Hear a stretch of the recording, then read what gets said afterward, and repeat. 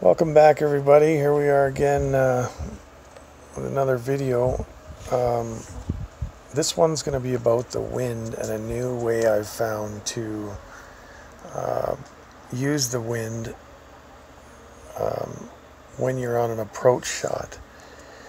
The charts that are out there, they're quite accurate, but you have to, when using the charts, you have to use them in certain spots. And for instance, when you're just on the fringe or just outside the green, you can't really use the chart because the wind doesn't really move the ball that much at all when you're on the approach like that. But I have found a way, and this does not apply to the woods or your drivers. It also doesn't apply to your wedges or your rough irons or your sand wedges. It applies to mostly your long irons and your short irons. I'll try and show you what I'm talking about here. When you're a little ways away from the green, I'm just going to play a little one here. Let's just play a tour 2. So what happens is you'll notice the squares on the green, the way the grass is cut. Each one of those squares I've found, and it's not exact, but it is very close to exact, equal to me when using the long iron and the short iron, 1.5 miles an hour per wind, or of wind, per square. So when I get up here, I'll show you exactly what I mean. Great shot. I've tried those charts before, and they're not the easiest thing to figure out when because you only have your 30 seconds, and if you're having to whip out this page and look at it and remember what your accuracy on your club is, blah blah blah, it's not the easiest thing to figure out in a crunch. So let me try and get this ball out here.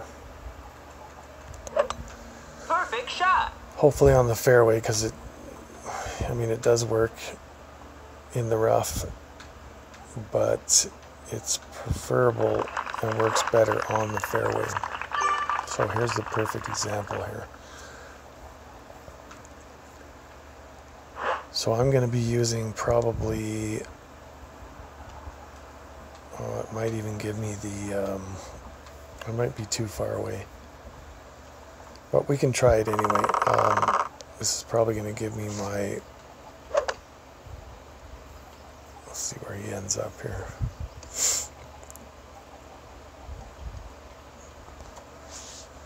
Sand trap.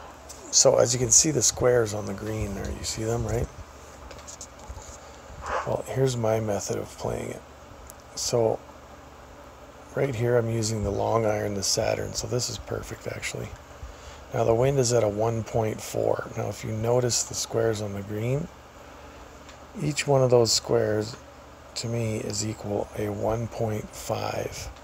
So if I want to play this wind, oh, it's not going to let me get over there. If I use my perfect. Okay, so 1.5. So I want to move this basically over one square, which is about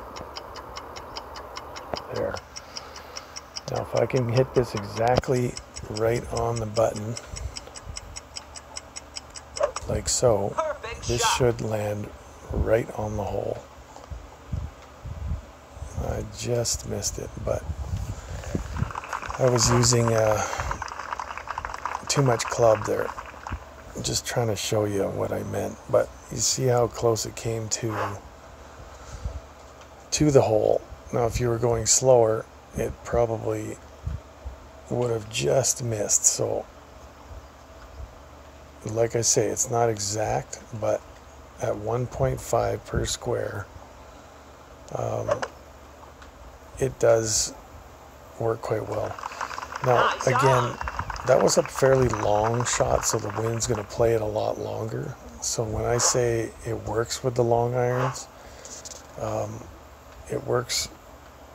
You got to be fairly close. Like, I don't want to say you have to be exactly